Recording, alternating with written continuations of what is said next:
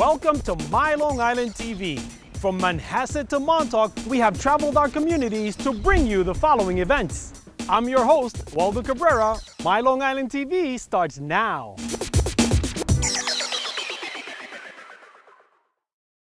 3, 2, 1, and liftoff of Space Shuttle Atlantis to assemble the framework for the science laboratories of tomorrow.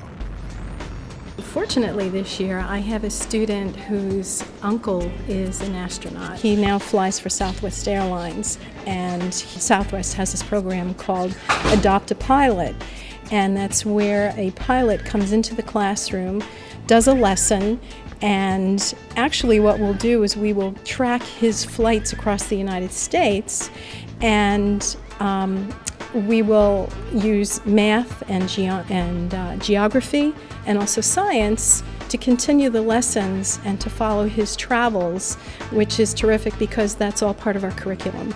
He's going to be doing a presentation to the entire 5th grade on his 4 experiences being an astronaut for NASA. So we're really looking forward to that as well. Well, today I got part of a program called Adopt a Pilot. It's a Southwest Airlines community outreach program which we do every spring, and we have about 800 to 900 pilots that participate. I've been doing the Adopt a Pilot for 9 years, and I usually do it for disadvantaged kids in the Houston area because that's where I live. But I still have family here on Long Island, so whenever one of my relatives' kids gets to be the 5th grade, I come, fly out, and I do Adopt a Pilot for their class, and then for the entire 5th grade class, I'll give them a talk about the space program. Sue Ohlinger, she's been at Space Camp twice, and she's brought her experiences of Space Camp back to her kids. Programs like this are wonderful because having a real astronaut or a real pilot come to your classroom, that's the time when kids really connect to careers, whether it's science, technology, engineering, math, or even here he's talking about being a mechanic, fueling the plane, all those career opportunities the kids have a hard time envisioning at this age when they hear about it from a real person, such as the captain. I think those are the times when they actually start to formulate what they might want to do further down the road. Write your name, and I'd like you to come up here and say your name in the phonetic alphabet. So if your name was Ed, you just come up and say, hello, I'm Echo Delta. Hotel, Alpha, Lima, Echo, Lima. Haley. Yes. There you go. Sierra, Tango, Echo, Victor, Echo, November. Okay. And what does that spell? Steven. My name is Golf, Romeo, Alpha, Charlie, and Echo. Ah, what does that spell? Grace. Okay, we're going to go from Houston to Dallas, Dallas to Kansas City, Kansas City to Chicago, Chicago to Panama City. Your task is to get the distance for all 4 legs and then add them up. Every week I'll tell them what my schedule is. Like this week on Wednesday I'll be in Austin on Wednesday, and then I'll be in Panama City on Thursday, and I'll actually tell them, hey, these are the cities I'm going to. And so they can look at the mileage and see where it is, and they can look on the map.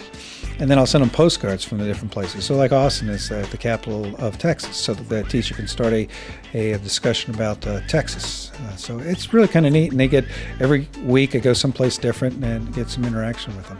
It's 239 miles from Houston to Dallas. In my experience, 5th grade to middle school is the best time to reach kids. It's when they're at the cusp, and if you get an idea in their head, then they'll start working hard. A lot of times, younger than that, you're still playing Mr. Rogers a little bit, which is still fun, and the older ones in high school, usually the ones that are motivated are already motivated.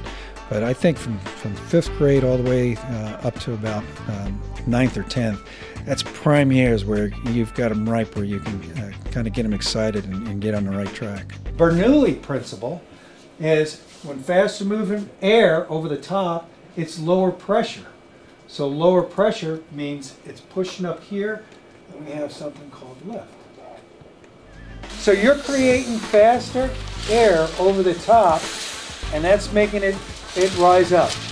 When I was 4 years old, my grandpa gave me a telescope, and I looked outside and I saw the moon and all the constellations and stuff.